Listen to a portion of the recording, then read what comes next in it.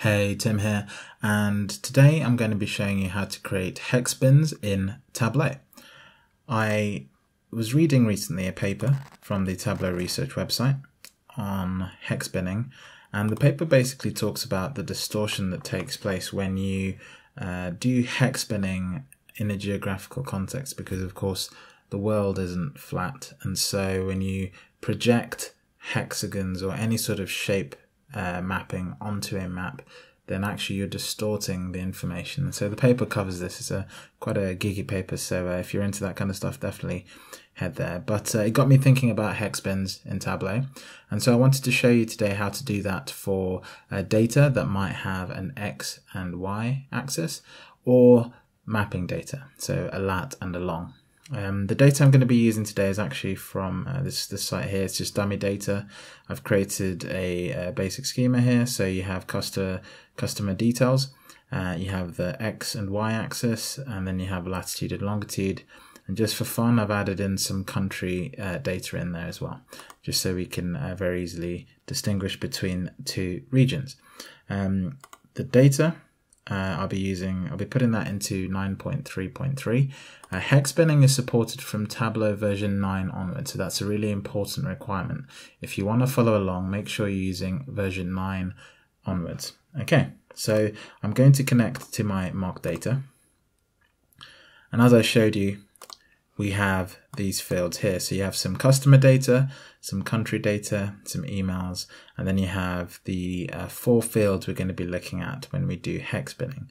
Now, hexbinning itself is just like binning in Tableau. So if you wanted to say bin all your measures, you can just right click on the option, go to create, and then select bins. And it gives you some options here about how big those bins are.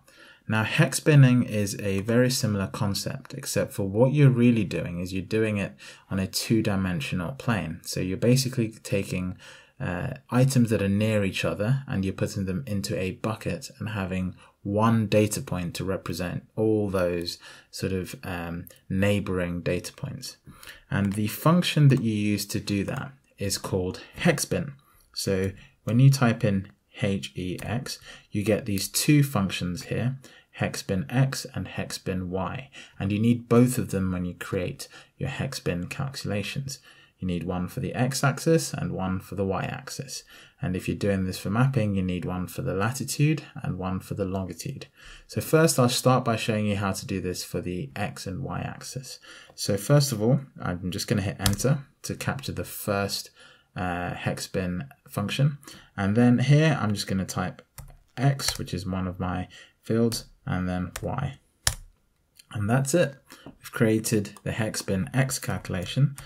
So I'll give this the value hexbin x, and because I'm lazy, I'm going to copy this. I'm going to click OK. I'm going to create another calculation. I'm going to paste that in there.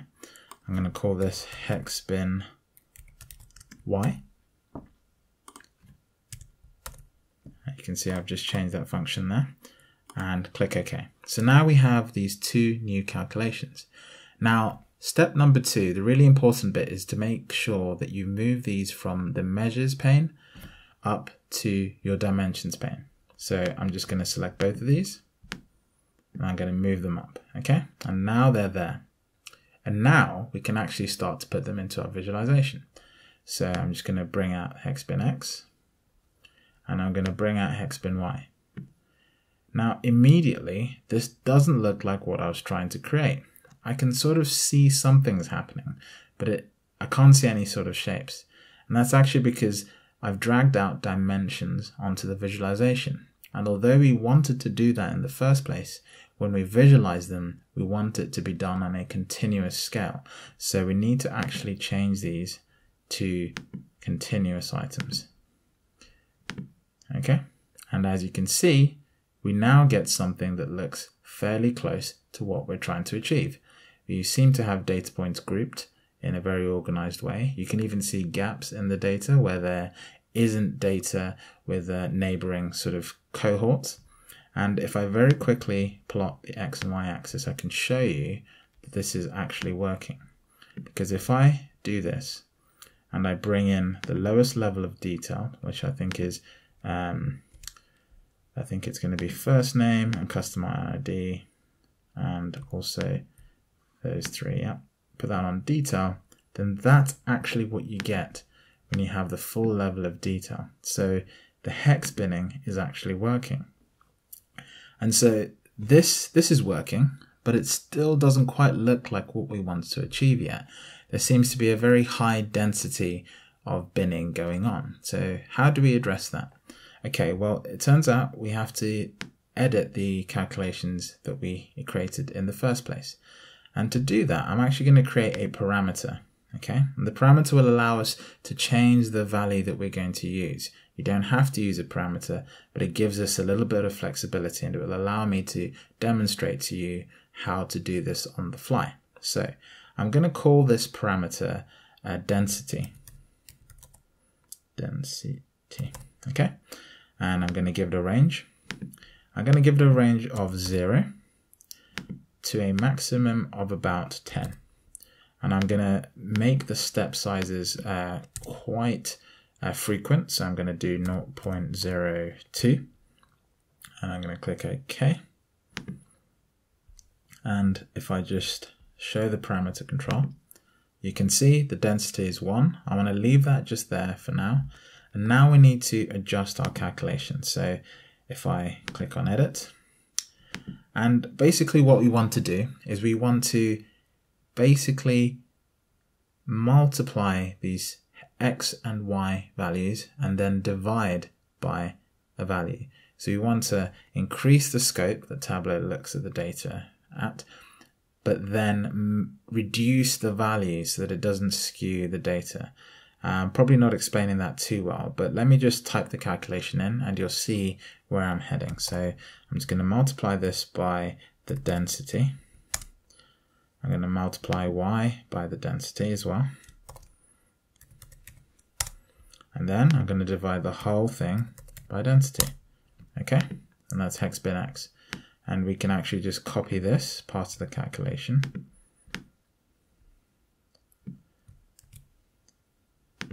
Click OK. And then paste that here. Okay. So you've seen me change these two calculations and yet nothing has changed. Now remember, the density value is set to 1. So if I look at this value, well, of course, x multiplied by 1, y multiplied by 1 divided by 1 is going to give me the same value as I had before.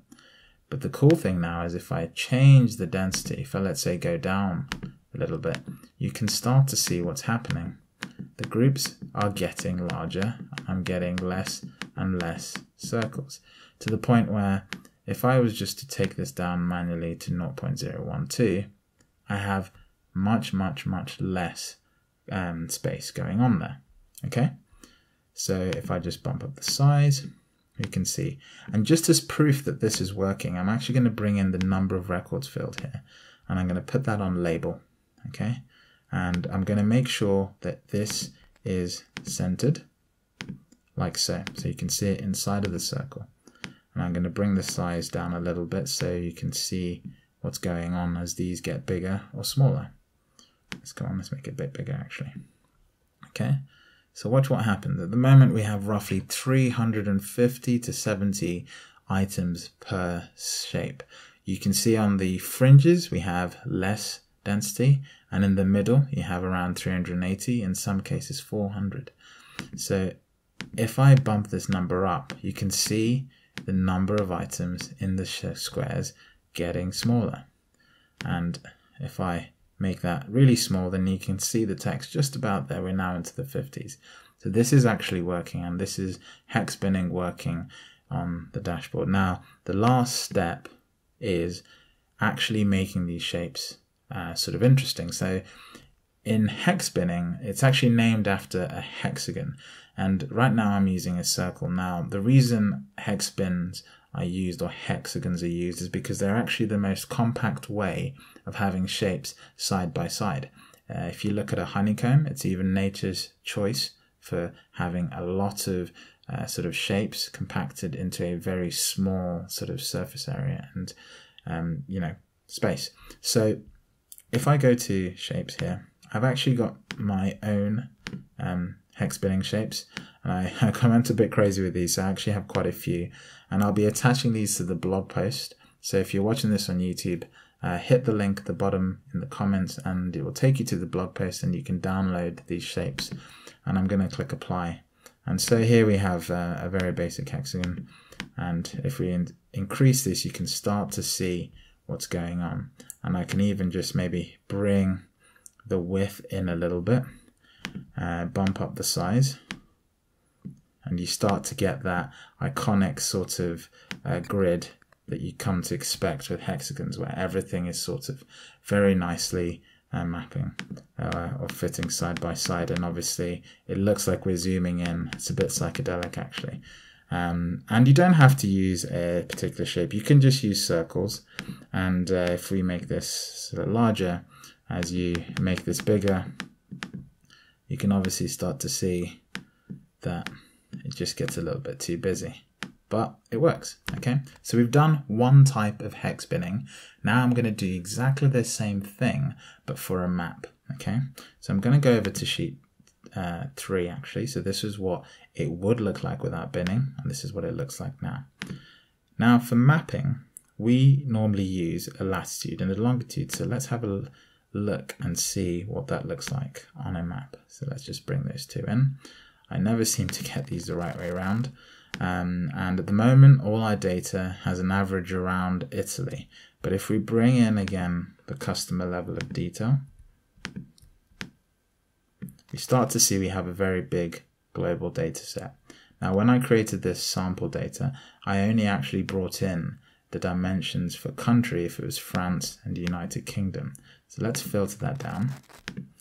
And now we've got our data set just for France and just for England. And here we want to apply some hex binning. So when we do hex binning on a map, it's sort of different because we're still using the same technique, but we need to actually apply it to some sort of X and Y axis. And of course, we don't have that as we'd expect to see it.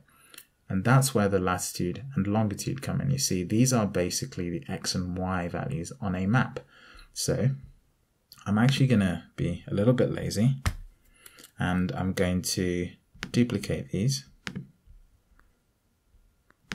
Okay, and I'm going to edit this. I'm going to rename this hex X, and I'm going to name this map. Okay, and I'm going to start with the longitude and latitude. Okay, click apply, and then I'm going to do the same for this.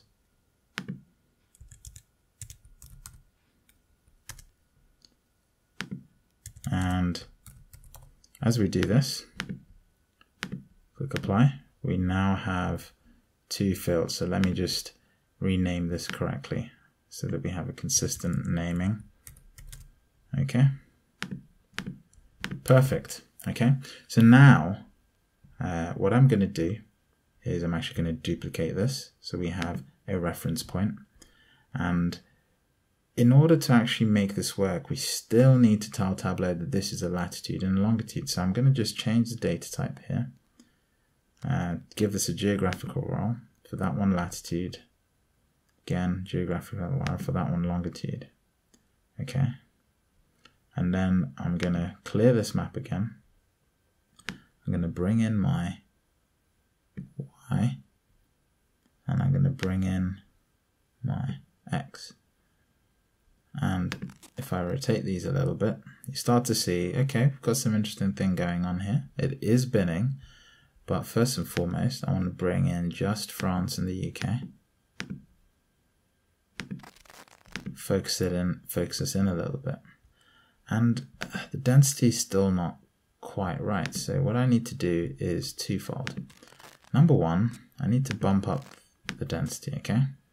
And you can see very clearly I've obviously made a mistake because all the data points are around Africa, and obviously France and the UK are not around Africa. So I've put these the wrong way round. In fact, not only have I put them the wrong way around, I have also given these the wrong assignment. Very easy mistake, very easily fixed. Okay, so now if I put that there and that there, we have the right lat and long for the shapes. And now when I increase the density, you can see very easily that I'm now binning within those countries. And just to make it easier to see, I'll put country on color by control dragging and placing that on color. And then one thing we can do is put number of records on size to show us where is the density of our customers. And we can even go as far as saying, okay, now that we've done that, let's adjust the range of this so that we can see very easily that we do have data spread across the countries, but our smaller customer bases are in the outer regions of each country, and the bigger customer bases are obviously centrally located. And you can sort of play around with this until you get the optimum sort of distribution. And again, you can put, instead of country, you can put number of records and color, and you can basically use different techniques here to try and make your data a little bit clearer and a little bit easier to decipher. I'm just going to give this a dark yellow there so you can very easily see what's going on. So that's how we do hex binning on a map and also on an X and Y axis where you might be using scatter plots. Let me know what you think. Drop some comments in the feed below.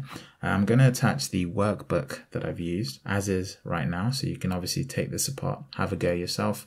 And I'd love to hear your feedback on the video. If you've got some tips, let me know. And yeah, I'll see you soon.